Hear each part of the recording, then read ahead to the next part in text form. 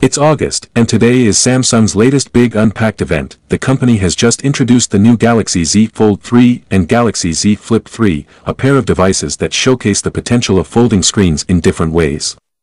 The Z Fold 3 is a productivity powerhouse that now has 120Hz displays both inside and out. The Z Fold 3 is Samsung's first foldable phone to work with the S Pen. The phone is powered by Qualcomm Snapdragon 888, has 12 GB of RAM, and comes in 256 GB or 512 GB storage configurations.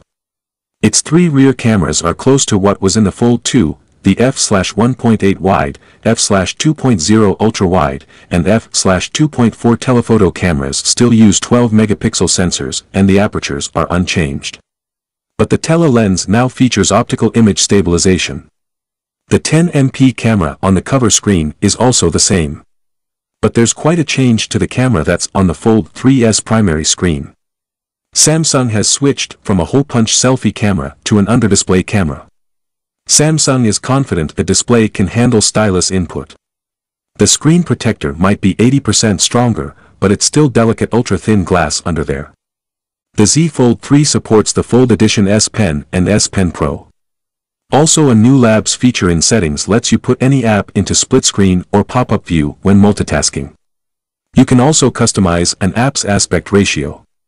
The company says it has polished up the multitasking gestures and is promising an experience that feels more cohesive and intuitive.